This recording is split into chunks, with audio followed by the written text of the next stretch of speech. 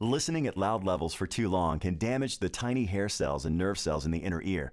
Temporary hearing loss from loud noise often returns to normal, but there can be long-term damage from overexposure that doesn't show up until later in life.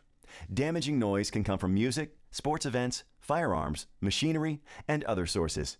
Since most people don't know how long they can safely listen to loud sound, Etymotic developed a handy tool called a sound rule to show how sound levels determine the amount of time you can listen before you are at risk for hearing damage. To use the sound rule, first, locate an instrument, for example, the clarinet.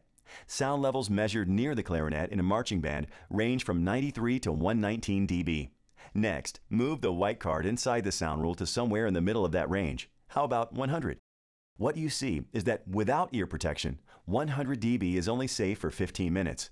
But with Ety plugs that provide 20 dB of protection, you are safe. If you move the card to 109, you have safe listening for less than 2 minutes.